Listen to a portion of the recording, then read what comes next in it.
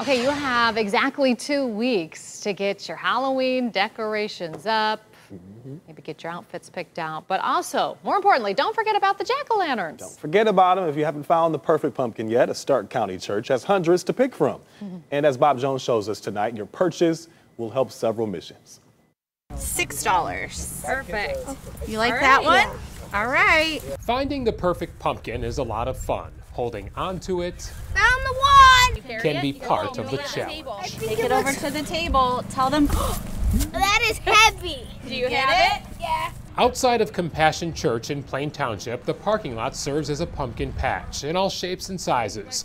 Mostly orange, of course, but you'll also find green and white ones, and others with a distinctive look. I think we all have different tastes, so my favorite have warts on them. Christina Pena is having a great time taking it all in. What do you get out of watching the kids go around picking out their favorite pumpkin? Oh, I love that. Like, that's probably the best part, right? The kids being a part of it. But these are also pumpkins with a purpose through a partnership with Pumpkin Patch Fundraisers.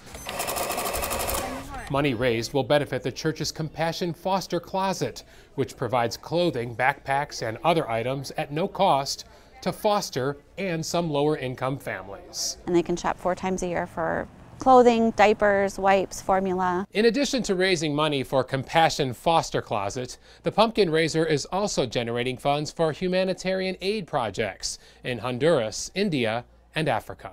Pictures provided by Compassion's pastor Noah Schumacher show recent missionary work in Kenya, building water wells. One water well in Kenya is anywhere from $5,000 to $10,000. So the water well that we just did provides water for life for an entire community.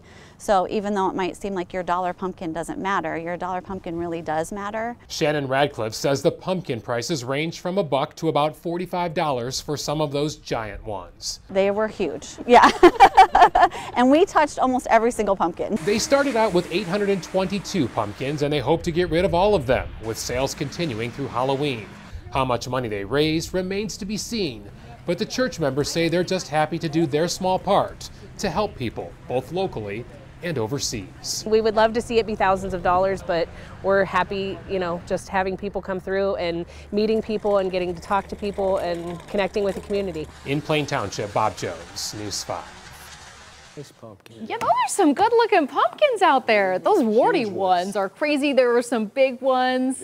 And those, what do you call it, like those green ones? You call them green Pumpkins. Just green or pumpkins. like those Cinderella ones are cool That's that what are you like call kind them. of Those are flattish. awesome. As kids growing Like a up, fun all time we of had year. was the orange ones. And Yeah, now I didn't we've know, got but they some didn't come out with the green ones, apparently for us. That makes me think of pumpkin pie.